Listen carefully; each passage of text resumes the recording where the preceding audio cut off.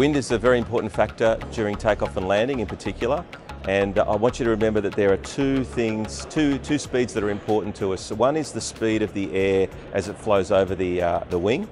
that creates lift, and the other one is the speed of the airplane relative to the ground.